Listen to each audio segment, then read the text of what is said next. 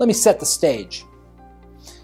Your mother's doctor has a heart-to-heart conversation with you and tells you, you've done your best, but your mother is in a situation now where she really is going to need more of an assisted living or nursing home setting. Well, you feel terrible. You feel guilty. So what do? You go out and you find the best nursing home you can find. You research it, you visit it, you talk to the staff, you go visit and see the patients. They look, these residents and patients, they look healthy, they look like they're being taken care of. And you have your mom check in. Now you've gotten a call that your mother fell. She was unattended and she fell. And she broke her hip. Is that a case? Well, it might be. What you didn't know is that when your mom got brought into that nursing home to begin with, and then what's supposed to happen regularly as her condition changes, is she's supposed to have a fall risk assessment. And based on how risky it is likely that she is to fall, they're supposed to implement specifically regulated things to protect the patient from falling. That can include bed alarms or restraint or simply having an accompanying person or two walking, transferring, and how you transfer them from bed to chair, those sorts of things, all regulated by the fall risk assessment.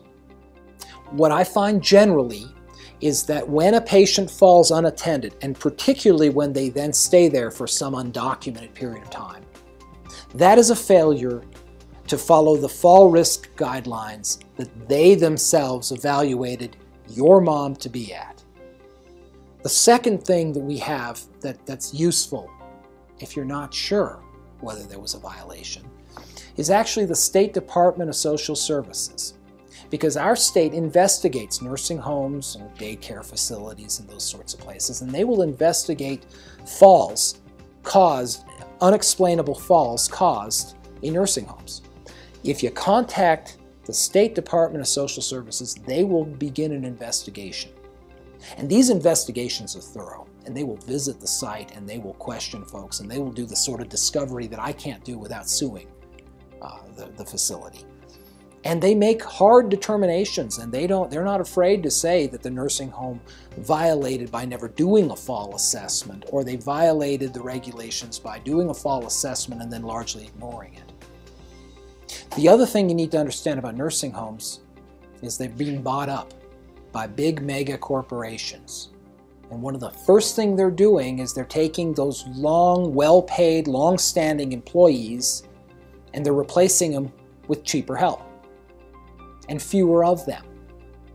So what I'm seeing in my practice is a greater influx of folks that inexplicably are depositing their loved ones in facilities that they have every reason to believe will take care of them, and maybe for years did take care of them, and suddenly you've got a bunch of unsupervised, unattended falls with really grave injuries.